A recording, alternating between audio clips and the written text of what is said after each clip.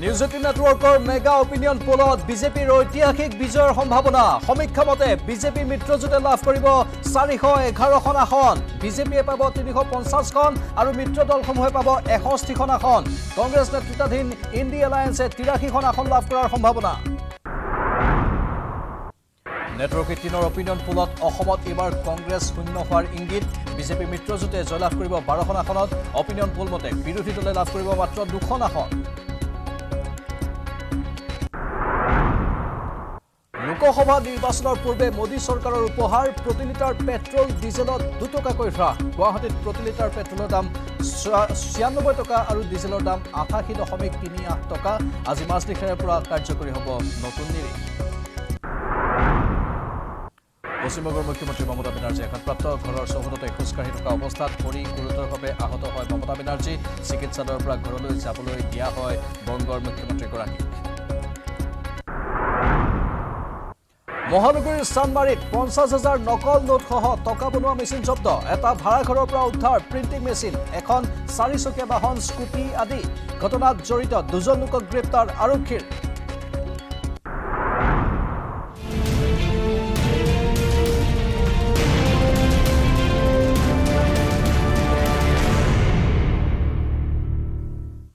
নমস্কাৰ স্বাগতম এয়া হৈছে ফাইনেল ৰিপৰ্ট ষ্টুডিঅ'ত মই প্ৰাঞ্চল আৰম্ভণিতে ব্ৰেকিং নিউজ নিৰ্বাচনৰ পূৰ্বে মোদী চৰকাৰৰ উপহাৰ প্ৰতি লিটাৰ পেট্ৰল ডিজেলত 2 টকাকৈ হ্ৰাস আজি মাজনিশাৰে পৰা কাৰ্যকৰী হ'ব নতুন নিৰিখ গুৱাহাটীত প্ৰতি লিটাৰ পেট্ৰলৰ দাম হ'ব এতিয়া 96 টকা ইফালে গুৱাহাটীত প্ৰতি লিটাৰ ডিজেলৰ দাম হ'বগৈ এতিয়া 88 টকা 38 পইচা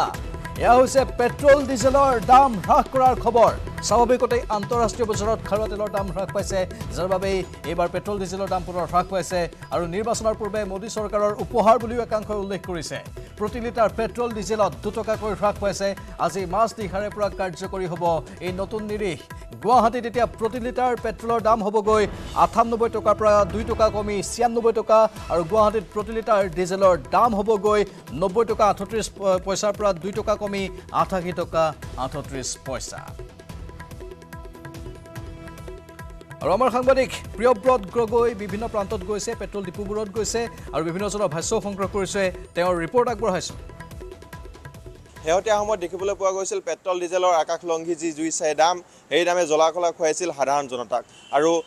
তাৰে পৰিপ্ৰেক্ষিতত হেয়তীয়াকৈ দেখিবলৈ পোৱা গৈছে আজিৰ দিনটোত পেট্ৰলৰ দাম 98 টকাৰ পৰা 96 টকা কৰা হৈছে আৰু ডিজেলৰ 90 টকাৰ পৰা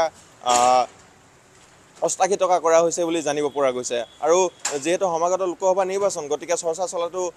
অতি স্বাভাৱিক কথা গতিকে চৰ্চা চলিছে যে কেৱল নিৰ্বাচনী এক অস্ত্ৰ হিচাপে ব্যৱহাৰ কৰিবলৈ পেট্ৰল ডিজেলৰ দাম হ্ৰাস কৰা হৈছে নেকি এনে ধৰণৰ প্ৰশ্ন বৰ্তমান উত্থাপন হোৱা দেখিবলৈ পোৱা গৈছে আৰু আমি বৰ্তমান উপস্থিত আছো গণেশগুৰি পেট্ৰল পাম্পত আৰু পেট্ৰল পাম্পৰ বিষয়াসকলে যদিও বৰ্তমানলৈকে কোনো খবৰ পোৱা নাই বুলি মত প্ৰকাশ কৰিছে কিন্তু আমাৰ হাতত পোৱা যি খবৰ আছে খবৰ অনুযায়ী কিন্তু বৰ্তমান সময়ত পেট্ৰল ডিজেলৰ দাম প্ৰায় 2 টকাকৈ কমাই দিয়া বুলি খবৰ পোৱা গৈছে আমাৰ দাদা এজন আছে তেওঁৰ পৰা জানিবলৈ চেষ্টা কৰিম দাদা পেট্ৰল ডিজেলৰ দাম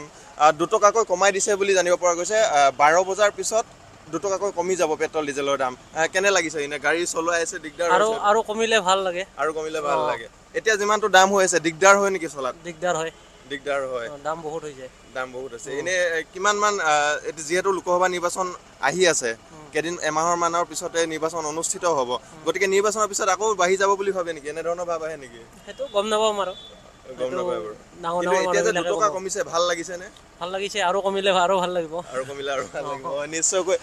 বৰ্তমান সময়ত দেখিবলৈ পাইছে যিসমূহ পেট্ৰল যিসমূহ ক্ৰেতা আছে পেট্ৰল ডিজেলৰ যিসমূহ ব্যৱহাৰকাৰী আছে তেওঁলোকৰ বৰ্তমান সময়ত উৎফুল্লিত হোৱা দেখিবলৈ পোৱা গৈছে আৰু কিন্তু এটা কথা যে আৰু কমিলে আৰু ভাল লাগিব কথাষাৰ বৰ্তমান সময়ত তেওঁলোকৰ মুখত এইষা কথাও আছে যেহেতু 98 টকা পেট্ৰল আৰু 90 টকা ডিজেলৰ দাম বৰ্তমান হৈ আছে সমগ্ৰ ভাৰতবৰ্ষত লগতে অসমতো হৈ আছে এনে ধৰণৰ দাম গতিকে আৰু যদি হ্ৰাস কৰে তেন্তে জনসাধাৰণৰ চলিবলৈ যিটো সুবিধা হ'ব ইয়াতকৈ অধিক সুবিধা হ'ব বুলি জনসাধাৰণে ইতিমধ্যে মত প্ৰকাশ কৰিছে পৰৱৰ্তী খবৰ পশ্চিমবংগৰ মুখ্যমন্ত্ৰী আঘাতপ্ৰাপ্ত গুৰুতৰভাৱে আঘাতপ্ৰাপ্ত মুখ্যমন্ত্ৰী মমতা বেনাৰ্জী ঘৰৰ চৌহদতে আঘাতপ্ৰাপ্ত হয় মুখ্যমন্ত্ৰীগৰাকী খোজকাঢ়ি থকা অৱস্থাত হঠাৎ পৰি যায় মমতা বেনাৰ্জী কপালত কেইবাটাও চিলাই পৰিছে মুখ্যমন্ত্ৰীগৰাকীৰ পশ্চিমবংগৰ SSKM হস্পিটেলত চিকিৎসাধীন বেনাৰ্জী কালীঘাটৰ বাসভৱনত থকা অৱস্থাতে এই ঘটনা সংঘটিত হয় অৱশ্যে পাছত তেওঁক ঘৰলৈ যাবলৈ দিয়া হৈছে বুলি আমালৈ খবৰ আহিছে কেইবাটাও চিলাই পৰিছে তেওঁৰ কপালত আৰু তাৰ পাছত বৰ্তমান পুনৰ ঘৰলৈ যাবলৈ দিয়া হৈছে বুলি আমালৈ এক খবৰ আহিছে কিন্তু পশ্চিমবংগৰ মুখ্যমন্ত্ৰীগৰাকী আঘাতপ্ৰাপ্ত হোৱাৰ খবৰে স্বাভাৱিকতেই মৰ্মাহত কৰি তুলিছে তেওঁৰ অনুৰাগী আৰু তৃণমূল কংগ্ৰেছৰ কৰ্মকৰ্তাসকলক আমি দৃশ্য দেখুৱাইছোঁ আপোনালোকক এয়া মমতা বেনাৰ্জী আজি কালীঘাটৰ নিজৰ ঘৰৰ চৌহদত তেওঁ খোজকাঢ়ি থকা অৱস্থাত পৰি আঘাতপ্ৰাপ্ত হৈছে আৰু মূৰত বেণ্ডেজ এয়া মূৰত বেণ্ডেজ অভিষেক বেনাৰ্জী আৰু আন যিসকল পৰিয়ালৰ লোক আছে লগতে দলীয় যিসকল একাংশ কৰ্মকৰ্তা তেওঁলোকৰ সৈতে মমতা বেনাৰ্জী পুনৰ ঘৰলৈ উভতি যোৱাৰ দৃশ্য আমি দেখুৱাইছোঁ চিকিৎসালয়ত ভৰ্তি কৰোৱা হৈছিল তাৎক্ষণিকভাৱে তেওঁক চিকিৎসালয়লৈ অনা হয় 2021 চনৰ পশ্চিমবংগৰ বিধানসভা নিৰ্বাচনৰ পূৰ্বে মমতা বেনাৰ্জী আঘাতপ্ৰাপ্ত হৈছিল দুৰ্ঘটনা হৈছিল তেওঁৰ আৰু ভৰি ভাঙিছিল তাৰ পাছত পুনৰ আকৌ এবাৰ আঘাতপ্ৰাপ্ত হোৱাৰ খবৰ মমতা বেনাৰ্জী 2024 লোকসভা নিৰ্বাচনৰ পূৰ্বে মমতা বেনাৰ্জী আঘাতপ্ৰাপ্ত হৈছে মূৰত আঘাত পাইছে গুৰুতৰভাৱে আঘাত পাইছে তেজ নিগৰি অহাৰ এখন চিত্ৰও দেখিবলৈ পোৱা গৈছিল আৰু তেওঁৰ মূৰত চিলাই পৰিছে কেইবাটাও চিলাই পৰিছে মমতা বেনাৰ্জীৰ মূৰত পশ্চিমবংগৰ মুখ্যমন্ত্ৰী মমতা বেনাৰ্জী এই ঘটনাৰ পাছত গুৰুতৰভাৱে আঘাতপ্ৰাপ্ত হয় ঘৰৰ চৌহদতে আঘাতপ্ৰাপ্ত হয় মুখ্যমন্ত্ৰীগৰাকী খোজকাঢ়ি থকা অৱস্থাতে হঠাৎ পৰি যায় মমতা বেনাৰ্জী পশ্চিমবংগৰ SSKM হস্পিটেলত তাৎক্ষণিকভাৱে তেওঁক লৈ যোৱা হয় তাতেই বিশেষজ্ঞ চিকিৎসকে চিকিৎসা কৰে আৰু মূৰত কেইবাটাও চিলাই পৰিছে পশ্চিমবংগৰ মুখ্যমন্ত্ৰী মমতা বেনাৰ্জী देखिए इस वक्त हमारे आदरणीय मुख्यमंत्री जी जिस तरीके से हमें फोटो मिला है तो हम उनकी बहुत जल्द से जल्द वो स्वस्थ हो और स्पीडी रिकवरी हो उनको ईश्वर के पास हम वही प्रार्थना करते हैं उनको जल्द से जल्द इससे स्वस्थ होके फिर से स्वाभाविक जीवन में लौटे ईश्वर से यही प्रार्थना है আনফালে মমতা বেনাৰ্জীৰ আশু আৰোগ্য কামনা কৰিছে দেশৰ প্ৰধানমন্ত্ৰী নৰেন্দ্ৰ মোদীয়ে এক্স মাধ্যমযোগে পশ্চিমবংগৰ মুখ্যমন্ত্ৰীগৰাকীৰ সুস্বাস্থ্য কামনা কৰিছে প্ৰধানমন্ত্ৰী মোদীয়ে স্বাভাৱিকতেই সকলো দুখিত মুখ্যমন্ত্ৰীগৰাকী এনেধৰণে আঘাতপ্ৰাপ্ত হোৱা এই ঘটনাটোক লৈ আৰু সকলোৱে আশু আৰোগ্য কামনা কৰিছে দেশৰ প্ৰধানমন্ত্ৰীয়ে এক্স মাধ্যমযোগে এটা পোষ্ট কৰিছে আৰু তেওঁ সেই পোষ্টটোত পশ্চিমবংগৰ মুখ্যমন্ত্ৰীগৰাকীৰ সুস্বাস্থ্য কামনা কৰিছে সোনকালে যাতে আৰোগ্য হৈ উঠে তাৰেই কামনা কৰিছে দেশৰ প্ৰধানমন্ত্ৰী নৰেন্দ্ৰ মোদীয়ে Honorable Chief Minister of West Bengal, Mamata Banerjee, reported to our hospital today around 7:30 p.m. with a history of fall within the vicinity of our home due to some push from behind. She had a cerebral concussion and had a sharp cut over her forehead and nose, which was bleeding profusely. Initially, she was assessed by HOD Neurosurgery, HOD Medicine, and cardiologist of our institute, and her vitals were stabilized. 3 stitches has been applied on forehead and 1 on nose, and required dressing was done. Investigations like ECG, echocardiogram, Doppler, and CT scan, etc. was done. Medical personnel have provided their opinion in this regards. She was advised to remain admitted for observation, but she preferred to go home. She will continue to be under close watch and will continue to have the treatment as per advice of the team of doctors. She will again be assessed tomorrow and subsequent treatment will be decided accordingly. তেজপুৰৰ এক ভয়ংকৰ পথ দুৰ্ঘটনাৰ খবৰ দুৰ্ঘটনাত থিতাতে মৃত্যু হৈছে আৰক্ষীৰ উপপৰিদৰ্শকৰ নিয়ন্ত্ৰণ হেৰুৱাই খাৱৈত সোমাল বাহন মৃত উপপৰিদৰ্শকজনৰ নাম মুজাম্মিল হাজৰিকা মৃত আৰক্ষী বিষয়াজনৰ ঘৰ তেজপুৰৰ দোলাবাৰীত ঢেকিয়াজুলি সদৰ থানাত কৰ্মৰত আছিল বিষয়াজন ভোজখোৱা চাপৰিৰ 4 লেনত এই দুৰ্ঘটনাটো সংঘটিত হয় কলিয়াবৰৰ দিশৰ পৰা আহি আছিল উপপৰিদৰ্শকজন ইয়া তেজপুৰৰ খবৰ ভয়ংকৰ পথ দুৰ্ঘটনা সংঘটিত হৈছে তাত এই দুৰ্ঘটনাত থিতাতে মৃত্যুমুখত পৰিছে আৰক্ষীৰ এজন উপপৰিদৰ্শক নিয়ন্ত্ৰণ হেৰুৱাই খাৱৈত সোমাল গৈ বাহন মৃত উপপৰিদৰ্শকজনৰ নাম মুজাম্মিল হাজৰিকা মৃত আৰক্ষী বিষয়াজনৰ ঘৰ তেজপুৰৰ দোলাবাৰীত ঢেকিয়াজুলি সদৰ থানাত কৰ্মৰত আছিল বিষয়াজন ভোজখোৱা চাপৰিৰ ফ'ৰলেনত এই দুৰ্ঘটনাটো সংঘটিত হয় কলিয়াবৰৰ দিশৰ পৰা আহি আছিল উপ পৰিদৰ্শকজনে চলোৱা বাহনখন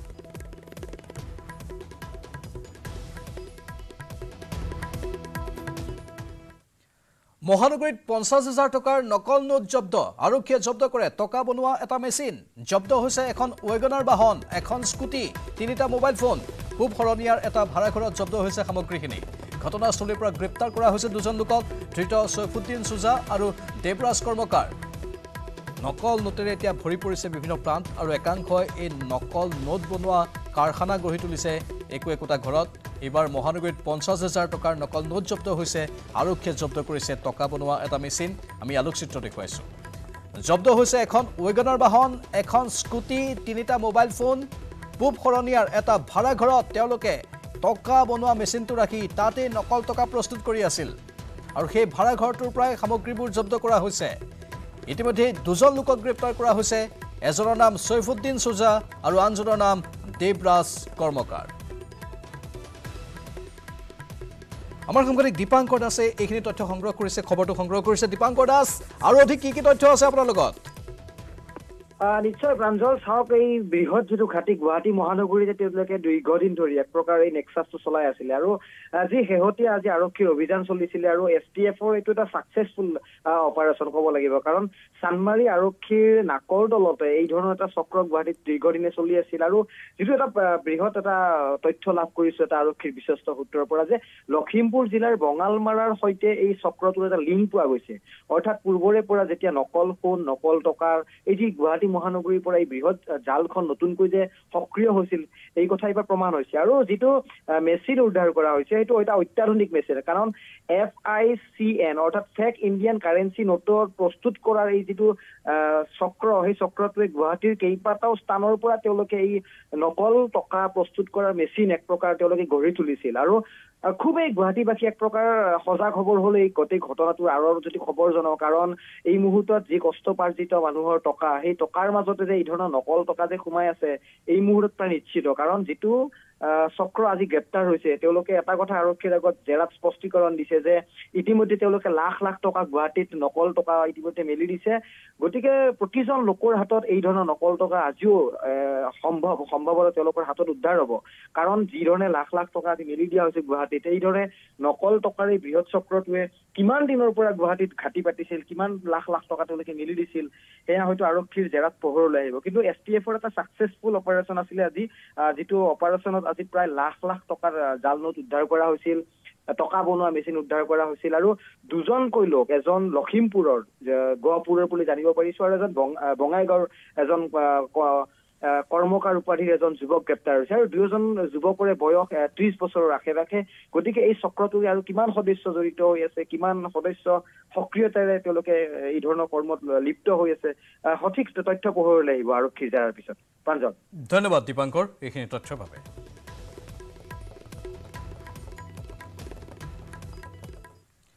গোলাঘাটত যুৱতী বিজেপি পালি নেতাসহ 3 সুদখোৰক গ্ৰেপ্তাৰ কৰাৰ খবৰ ধৃত পিয়ুষ হাজৰিকা দাৰুল ইছলাম শাহনৱাজ আহমেদ ওৰফে দীপ মইনা 3 সুদখোৰৰ ঘৰৰ পৰা জব্দ হৈছে কেইবাখনো বাইক স্কুটি ব্লেংক চেক আৰু আপত্তিজনক নথিপত্ৰ আৰক্ষীৰ জেৰাত আৰু কেইবাজনো সুদখোৰ জড়িত থকাৰ তথ্য পোৱা গৈছে সুদখোৰৰ সন্ধানত অভিযান অব্যাহত ৰাখিছে আৰক্ষীয়ে ইয়া গোলাঘাটৰ খবৰ য'ত যুৱতী আৰু বিজেপি পালি নেতাসহ 3 সুদখোৰক গ্ৰেপ্তাৰ কৰা হ'ল পিয়ুষ হাজৰিকা দাৰুল ইছলাম শাহনৱাজ আহমেদ ওৰফে দীপ মইনাক গ্ৰেপ্তাৰ কৰা হৈছে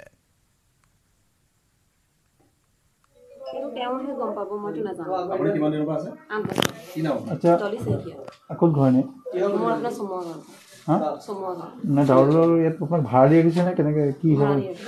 কিমান ভাড়া দিয়ে মই যিহেতু তাৰ দোকানত জব কৰোঁ চ'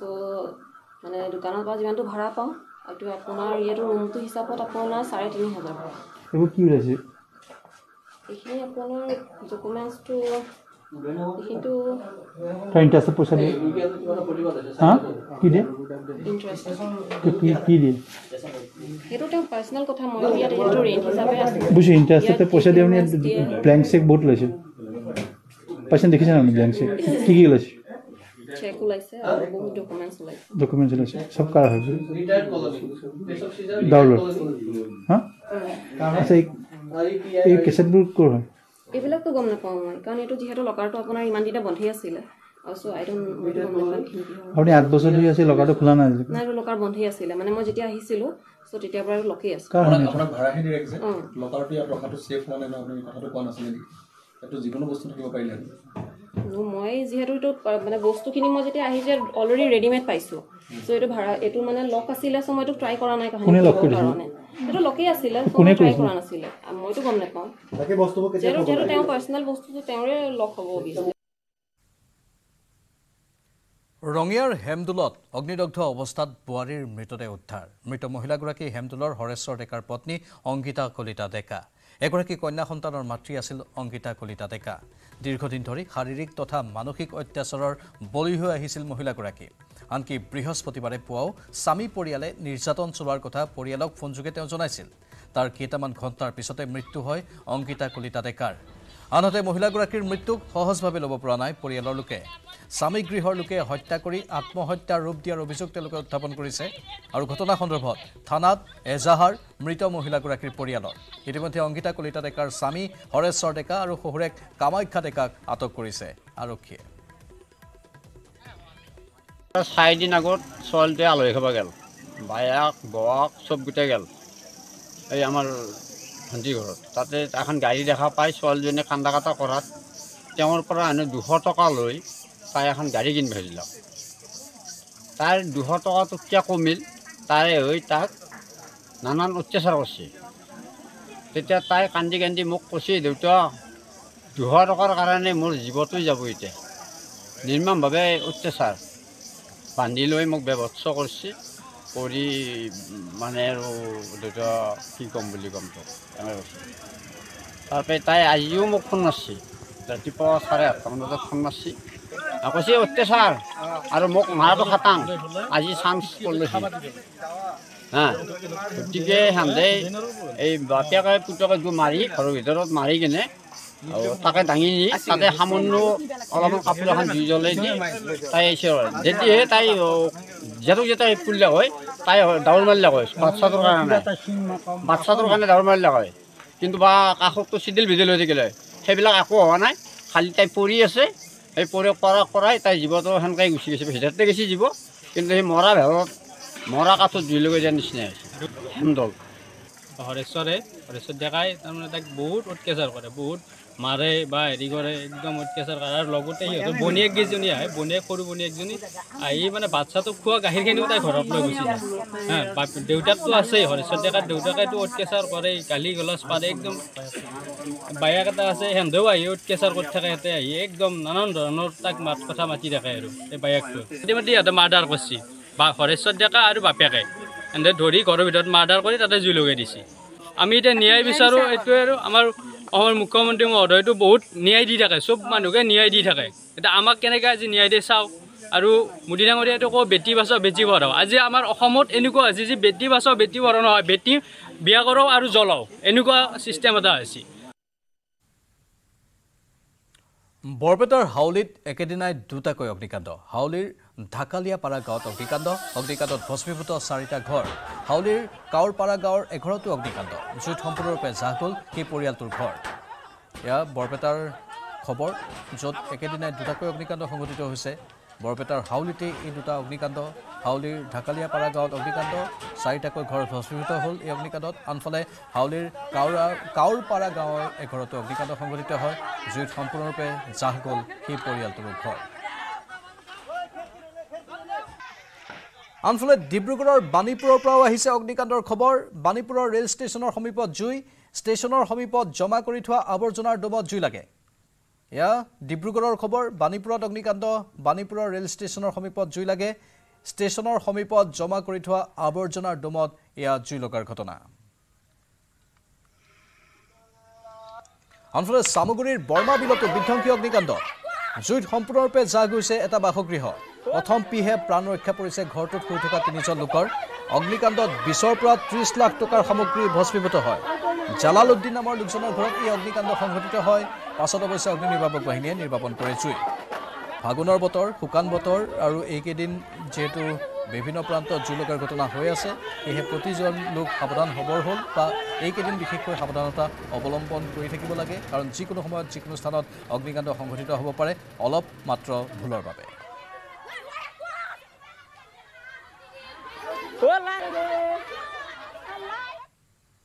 নাগৰিকত্ব সংশোধনী আইনক লৈ জুবিন গাৰ্গৰ প্ৰতিক্ৰিয়া নাগৰিকত্ব সংশোধনী আইনৰ বিৰুদ্ধে এতিয়ালৈ মই একো কোৱা নাই কাইলৈ এটা পোষ্ট পাব তাত সকলো কথা কম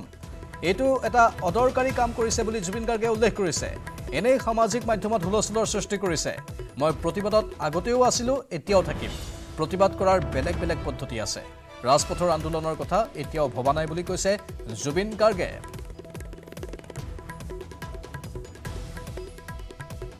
বিষয়ে মই একো কোৱা নাই তেওঁলোকে সিদিনা ষ্টেজত ক'লোঁ অলপ আৰু মোৰ কালি মানে এটা পোষ্ট পাব তাত গম পাব কি মই কি ক'ম কিন্তু মোৰ মতে এইটো কাৰ্যকৰী নহ'ব লাভ নাই কাৰ্যকৰী হ'বই নোৱাৰে এইটো এটা অদৰকাৰী কাম এটা কৰিছে মোৰ মতে এইটো ইলেকশ্যনৰ কাৰণে কৰিছে এনেই হুলস্থুল ক্ৰিয়েট কৰিছে মানুহৰ মাজত আকৌ আগৰবাৰ দেখিছে কেনেকুৱা আন্দোলন হৈছিলে এইবাৰো সকলোৱে কাৰ্যসূচী লৈছে বেলেগ বেলেগ আমাৰ প্ৰটেষ্টটো যেতিয়াও আছিলে এতিয়াও আছে আমাৰ থাকিব প্ৰটেষ্ট মই সদায় একে কথা কওঁ দুবাৰ আপুনি কেনেদৰে প্ৰতিবাদ কৰিব আমাৰ এতিয়া প্ৰতিবাদ কৰা আজিকালি বেলেগ বেলেগ মানে পদ্ধতি আছে আমি সেইমতে যাম ছ'চিয়েল মিডিয়া আছে নিজৰ কমেণ্টছ আছে চ' আমি সেইদৰে প্ৰতিবাদ কৰি যাম ৰাজপথৰ আন্দোলন ওলাই আহিব নেকি ৰাজপথৰটো এতিয়া অকণমান ৰিস্কি হৈ আছে কাৰণ যোৱাবাৰ আমি পাঁচটা সেইটোত ইমান গুৰুত্ব দিয়া নাই এইবাৰ ব্যক্তিগতভাৱে মই সিদিনা ষ্টেজতে মাত দিছোঁ চবকে গালি পাৰিছোঁ মই মাত নিদিলে কোনে মাত দিব অকল ময়ে মাত দিম বেছিকৈ উচ্চতম ন্যায়ালয়ৰ নিৰ্দেশৰ পিছতে বৃহস্পতিবাৰে ভাৰতীয় নিৰ্বাচন আয়োগে ষ্টেট বেংক অফ ইণ্ডিয়া চমুকৈ SBIৰ পৰা লাভ কৰা নিৰ্বাচনী বণ্ডৰ তথ্য নিজৰ চৰকাৰী ৱেবছাইটত প্ৰকাশ কৰিছে কোন কোম্পানী তথা ব্যক্তিয়ে কিমান নিৰ্বাচনী বণ্ড ক্ৰয় কৰিছিল আৰু কোন কোন দলে কিমান টকাৰ নিৰ্বাচনী বণ্ড লাভ কৰিছিল সেই তথ্য ৰাজহুৱা কৰিছে নিৰ্বাচন আয়োগে ষ্টেট বেংক অফ ইণ্ডিয়াৰ পৰা লাভ কৰা তথ্য অনুসৰি বিভিন্ন গ্ৰাহকে মুঠ 22,217খন নিৰ্বাচনী বণ্ড ক্ৰয় কৰিছিল 2019 চনৰ 1 এপ্ৰিলৰ পৰা 2024 চনৰ 15 ফেব্ৰুৱাৰীলৈ এই নিৰ্বাচনী বণ্ডসমূহ ক্ৰয় কৰা হৈছিল যাৰ জৰিয়তে ৰাজনৈতিক দলসমূহলৈ পুঁজি যোগান ধৰা হৈছিল 22,217খনৰ ভিতৰত 22,030খনৰ পৰা ধন উলিয়াই নিছিল ৰাজনৈতিক দলসমূহে উল্লেখযোগ্য যে 15 ফেব্ৰুৱাৰীত উচ্চতম ন্যায়ালয়ে নিৰ্বাচনী বণ্ডসমূহক অসাংবিধানিক আখ্যা দি ইয়াক অবৈধ ঘোষণা কৰিছিল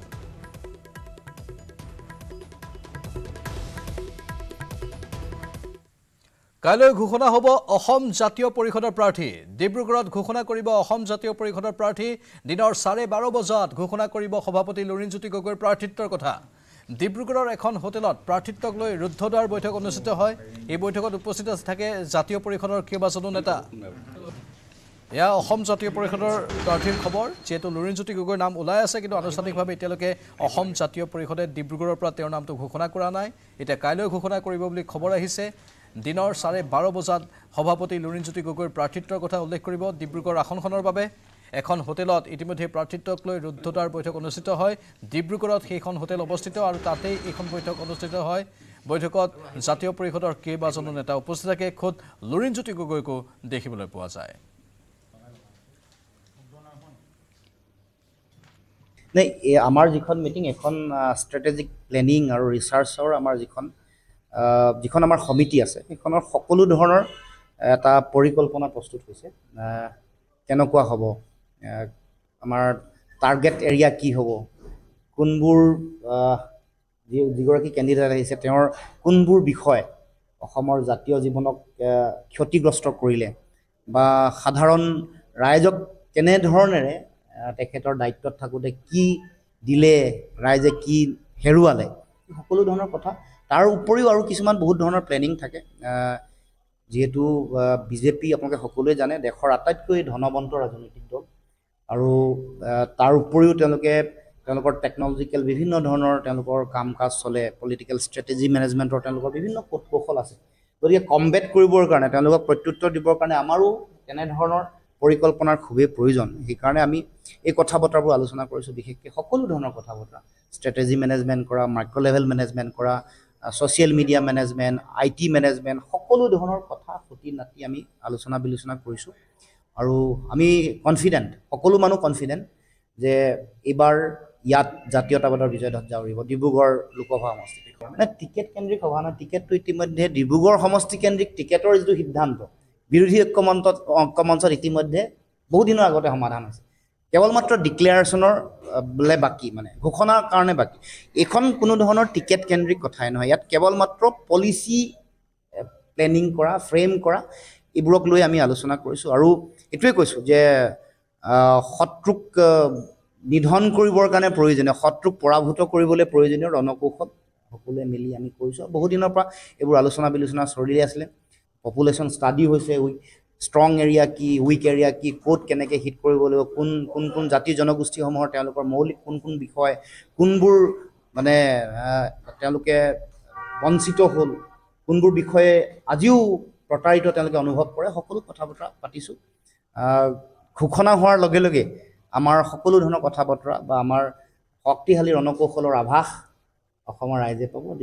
কাইলৈ কিবা সম্ভাৱনা আছে নেকি তেনেধৰণৰ আপোনালোকে অপেক্ষা কৰক খবৰ খাতি আহিব পাব খবৰ আপোনালোকে খবৰ সময়ত পাব সকলো খবৰ পাব আপোনালোকে অপেক্ষা কৰক অলপ কেইটামান পল বাকী কিছু পলৰ ভিতৰতে আপোনালোকে ভাল খবৰ পাব ডিব্ৰুগড় লোকসভা সমষ্টি কেন্দ্ৰিক আপোনালোকে খবৰ মানে ঘোষণালৈ অপেক্ষা কৰক আপোনালোকে মানে বিশ্বাস ৰাখক আৰু অকণমান সময় অপেক্ষা কৰক অকণমান ধৈৰ্য ধৰক আপোনালোকে বিচৰা ধৰণৰ সকলো পাব ফলাফলো পাব আনফালে তৃণমূল কংগ্ৰেছৰ প্ৰাৰ্থী ঘোষণা কৰা হৈছে অসমৰ 4টা সমষ্টিত প্ৰাৰ্থী ঘোষণা কৰিছে তৃণমূল কংগ্ৰেছে বৰপেটা সমষ্টিত তৃণমূলৰ প্ৰাৰ্থী আবুল কালাম আজাদ লখিমপুৰত তৃণমূলৰ প্ৰাৰ্থী ঘনকান্ত চুতীয়া শিলচৰত তৃণমূলৰ প্ৰাৰ্থী ৰাধেশ্যাম বিশ্বাস কোকৰাঝাৰত তৃণমূলৰ প্ৰাৰ্থী গৌৰীশংকৰ শৰণীয়া বিৰোধী ঐক্য ক'ৰবাত যেন থানবান হৈ গ'ল তৃণমূল কংগ্ৰেছে প্ৰাৰ্থী ঘোষণা কৰিলে আম আদমি পাৰ্টিয়ে ডিব্ৰুগড়ত ইতিমধ্যে স্পষ্ট কৰি দিছে অৱশ্যে শোণিতপুৰ আৰু গুৱাহাটীৰ ক্ষেত্ৰত তেওঁলোকে হয়তো ক'ৰবাত কিছু কম্প্ৰমাইজ স্থিতিত আহিব পাৰে কিন্তু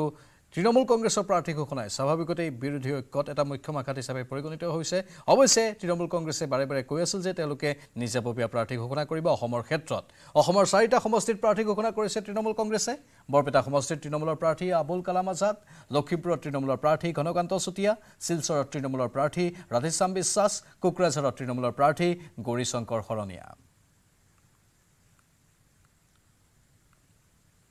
বৰপেটা সত্ৰ আজি দৰ্শন কৰিলে প্ৰতিৰক্ষা মন্ত্ৰী ৰাজনাথ সিঙে আজি বৰপেটা সত্ৰত উপস্থিত হৈ মঠৰ চোতালত সেৱা লয় কেন্দ্ৰীয় মন্ত্ৰীজনে ইয়াৰ পাছতে মন্ত্ৰীগৰাকীয়ে সত্ৰৰ মণিকূট গৃহত প্ৰৱেশ কৰে আৰু সত্ৰৰ অক্ষয় বন্তিগছিত সেৱা জনায় ইয়াতেই মন্ত্ৰীগৰাকী সত্ৰৰ ঘাই দেউৰীয়ে মালা নিৰ্মালী প্ৰদানৰ লগতে সত্ৰৰ ডেকা সত্ৰীয়া বাপ জনাই আশীষ প্ৰদান কৰে ইয়াৰ পিছতে ৰাজনাথ সিঙে মূল কীৰ্তনঘৰৰ গুৰু আসনৰ সন্মুখত সেৱা জনায় মন্ত্ৰীগৰাকীয়ে সত্ৰত প্ৰসাদ গ্ৰহণৰ লগতে সত্ৰৰ কাৰ্যালয়ত লাৰু পিঠাৰে চাহ জলপান গ্ৰহণ কৰে ये स्पिरिचुअल सेंटर है आध्यात्मिक केंद्र है और इसकी बहुत ही मान्यता है और आज जब मैं दर्शन करने गया तो मुझे एक विशेष प्रकार का वाइब्रेशन भी यहाँ पर फील हुआ है और यहाँ आकर मुझे बेहद खुशी हुई है और मैं मानता हूँ कि यहाँ आना मेरा सौभाग्य था শক্তিপীঠত উপস্থিত হৈ মা কামাখ্যাৰ আশীষ ল'লে কেন্দ্ৰীয় বিত্তমন্ত্ৰী নিৰ্মলা সীতাৰমণে আজি আমিনগাঁওস্থিত আইআইটিৰ এক অনুষ্ঠানত অংশগ্ৰহণ কৰে কেন্দ্ৰীয় মন্ত্ৰীগৰাকীয়ে তাৰ পাছতে কটকটীয়া নিৰাপত্তা বেষ্টনীৰ মাজত কামাখ্যা পীঠ দৰ্শন কৰে কেন্দ্ৰীয় বিত্তমন্ত্ৰী নিৰ্মলা সীতাৰমণে কামাখ্যা দৰ্শনৰ সময়ত নিৰ্মলা সীতাৰমণক সংগ দিয়ে মন্ত্ৰী অজন্তা নেওগে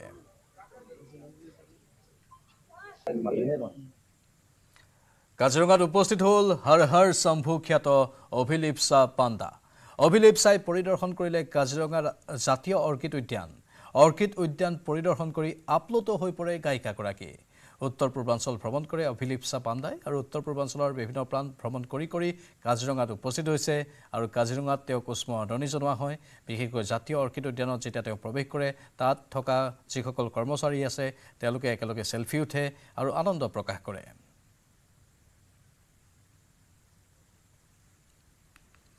এবাৰ তেজপুৰত আসুৰ CAA বিৰোধী প্ৰতিবাদ তেজপুৰ কোৰ্ট চাৰিআলিত আসুৱে উৰুৱালে ক'লা পতাকা শোণিতপুৰ জিলা ছাত্ৰ সন্থাই সাব্যস্ত কৰে প্ৰতিবাদকাৰীসকলে ভিন্ন শ্লোগানেৰে উত্তাল কৰি তোলে প্ৰতিবাদস্থলী CAA বিৰোধী প্ৰতিবাদ এতিয়াও চলি আছে তেজপুৰত এই প্ৰতিবাদৰ এটা ৰূপ দেখিবলৈ পোৱা গ'ল তেজপুৰ কোৰ্ট চাৰিআলিত আসুৱে উৰুৱালে ক'লা পতাকা শোণিতপুৰ জিলা ছাত্ৰ সন্থাৰ তৰফৰ পৰা এই প্ৰতিবাদী কাৰ্যসূচী ৰূপায়ণ কৰা হয়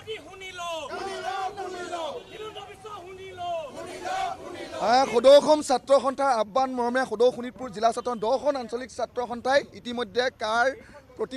আমি প্ৰতিবাদ কৰিছোঁ ক'লা পতাকা উৰুৱাই ৰাজহুৱা স্থানত আমি সদৌ শোণিতপুৰ জিলা ছাত্ৰ সন্থাই নিৰ্দেশ দিছোঁ প্ৰত্যেকখন আঞ্চলিক ছাত্ৰ সন্থাই ৰাইজৰ সহযোগত বাতিলৰ দাবীত ক'লা পতাকা উৰুৱাই ৰাজহুৱা স্থানত প্ৰতিবাদ সাব্যস্ত কৰিবলৈ ইতিমধ্যে আমাৰ মহামান্য সুপ্ৰিম কোৰ্টত আমাৰ আদালতৰ গোচৰ চলিছে লগে সমানে সমান্তৰালভাৱে আমাৰ ৰাজপথৰ আন্দোলন ছাত্ৰ সন্থাৰ স্পষ্ট মত অসমৰ জাতিধ্বংসী নাগৰিকত্ব সংশোধনী আইন বাতিল হ'ব লাগিব তাৰ লগে যেতিয়ালৈ বাতিল নহয় ছাত্ৰ সন্থাৰ অবিৰত সংগ্ৰামখন আগুৱাই লৈ যোৱা হ'ব ইতিমধ্যে আপোনালোকে এটা কথা গম পাইছে যে অসমৰ ত্ৰিপুৰাত যিদৰে ত্ৰিপুৰীসকলে ইতিমধ্যে দ্বিতীয় শ্ৰেণীৰ নাগৰিক হৈ জীয়াই আছে অসমত কেতিয়াও আমি অবৈধ বাংলাদেশীৰ আঁঠু তলত যে আমি জীয়াই নাথাকোঁ এইটো কথা স্পষ্ট কথা সেইকাৰণে বাতিল হ'ব লাগিব অসমৰ কৃষ্টি সাহিত্য সংস্কৃতিক সম্পূৰ্ণকৈ ধ্বংস কৰা যি কলা আইনখনে অসমীয়া জাতিক পংগু কৰি পেলাব অসমৰ সাতোম পুৰুষীয়া যি সম্প্ৰীতি যি আনাৰ জৰিডাল থান বান কৰি দিয়াৰ নেতৃত্ব প্ৰদান কৰিছে হিমন্ত বিশ্ব শৰ্মা ডাঙৰীয়াই আৰু অসমখন যে হিমন্ত বিশ্ব শৰ্মাৰ প্ৰতীক সম্পত্তি নহয় ছাত্ৰ সন্থাই আমি স্পষ্টভাৱে তেখেতক কৈছোঁ ছাত্ৰ সন্থাৰ গণতান্ত্ৰিক অহিংস আন্দোলনক যদি কোনোবাই স্তব্ধ কৰিব বিচাৰে মূৰ্খৰ স্বৰ্গত বাস কৰিছে বুলি আমি ঘোষণা কৰিছোঁ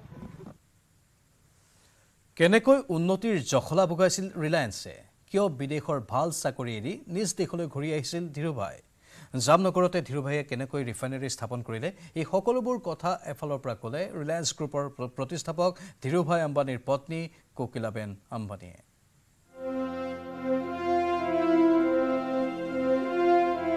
কেনেকৈ উন্নতিৰ জখলা বগাইছিল ৰিলায়েন্সে কিয় বিদেশৰ ভাল চাকৰি এৰি নিজ দেশলৈ ঘূৰি আহিছিল ধীৰুভাই জামনগৰতে ধীৰুভাইয়ে কেনেকৈ ৰিফাইনাৰী স্থাপন কৰিছিল দেশৰ বৰেণ্য উদ্যোগপতি ধীৰুভাই আম্বানীৰ অৱৰ্তমানত সাধুৰ দৰে ঘটনাবোৰ এফালৰ পৰা কৈ গ'ল ৰিলায়েন্স গ্ৰুপৰ প্ৰতিষ্ঠাপক ধীৰুভাই আম্বানীৰ পত্নী কোকিলাবেন আম্বানীয়ে એમના મોટા ભાઈએ બહુ સમજાવ્યું રમણીક ભાઈએ કે ના ધીરુ આટલી નોકરી સારી મૂકી અને જવાય નહીં તો એમને કીધું ના મારે મારું તકદીર અજમાવવું છે અને મારે ઇન્ડિયા જવું છે તો ભાઈએ કહ્યું કે ઇન્ડિયામાં જઈને શું કરીશ એને કીધું ભગવાન મને જે રસ્તો બતાવશે એ રસ્તામાં હું આગળ વધીશ અને મને ખરેખર ખ્યાલ જ છે કે હું ઇન્ડિયામાં જઈને કંઈક કરવા માંગુ છું શું કરવા માંગુ છું એ તો હવે ઈશ્વર મને તક આપશે એ રીતે હું આગળ વધીશ તમારા બધાના શુભાશથી ધીરુભાઈ ધીમે ધીમે આગળ વધતા ગયા ને ઘણા વર્ષો થઈ ગયા તમને બધાને ખબર છે કે જામનગરમાં ધીરુભાઈએ રિફાઇનરીની સ્થાપના કરી ત્યારથી આપણા જામનગરનું નામ ખૂબ આગળ આવી ગયું মঙলবাৰে নাতি অনন্ত আৰু হবলগীয়া নাতি বোৱাৰী ৰাধিকা মাৰ্চেণ্টৰ সৈতে জুনাগড় জিলাৰ চৌৰৱাত চহৰত উপস্থিত হয় কোকিলাবেন আম্বানী এই চহৰখনতে ধীৰুভাইৰ প্ৰাথমিক জীৱন অতিবাহিত হৈছিল চৌৰবাৰী মাৰ দৰ্শন কৰাৰ পিছতে কোকিলাবেন আম্বানীয়ে ক'লে ধীৰুভাই আৰু মোৰ বিয়াও চৌৰবাৰতেই হৈছিল প্ৰায় 70 বছৰ তেওঁলোকৰ বিয়াৰ বাৰ্ষিকী আনহাতে ইয়াতে অনন্ত আৰু ৰাধিকাৰ প্ৰাক বিবাহৰ অনুষ্ঠান হৈ গ'ল আৰু জামনগৰৰ নাম ভাৰততে নহয় আন্তৰ্জাতিক মানচিত্ৰত সন্নিৱিষ্ট হৈ পৰিল চৌৰবাৰৰ স্থানীয় লোকসকলৰ সন্মুখত এই মন্তব্য কৰিলে কোকিলাবেন আম্বানীয়ে અનંત અને રાધિકાના પ્રી વેડિંગનું ફંક્શન કર્યું અને આપણા જામનગરનું નામ ઇન્ડિયાના ઇન્ટરનેશનલ મેપ ઉપર આવી ગયું મારું અને ધીરુભાઈનું લગ્ન ચોરવાડમાં થયેલું અને આજ કરતાં 70 વર્ષ થઈ ગયા અને આજે અમારા લગ્ન જીવનનો દિવસ છે કોઇન્સિડન્ટલી 12મી માર્ચ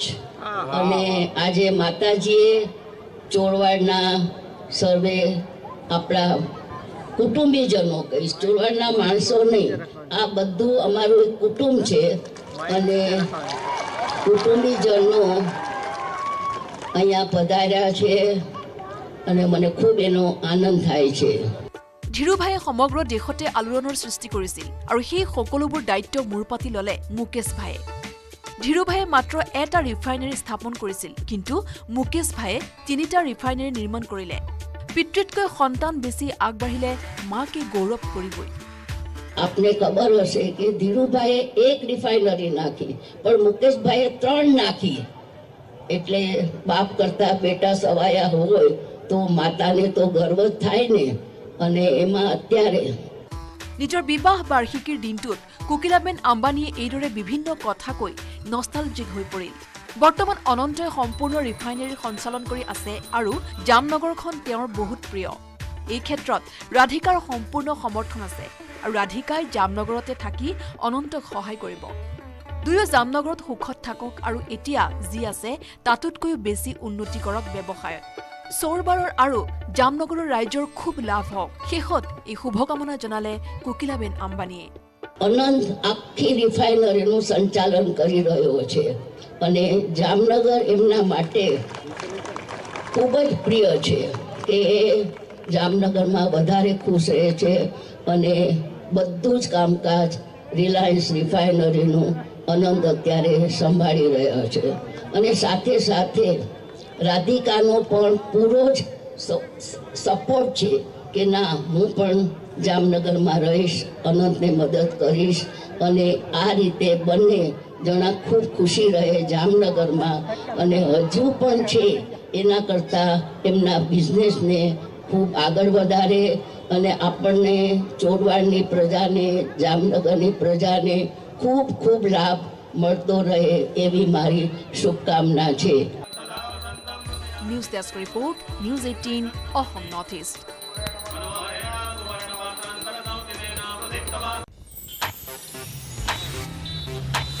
भारत is rising. अब भारत की विकास यात्रा रुकने वाली नहीं है. Watch PM Modi share his thoughts on India's emergence as a global power at this year's Rising Bharat Summit. Dream Sports presents News 18 Rising Bharat Summit in partnership with Hindustan Times, 19th and 20th March.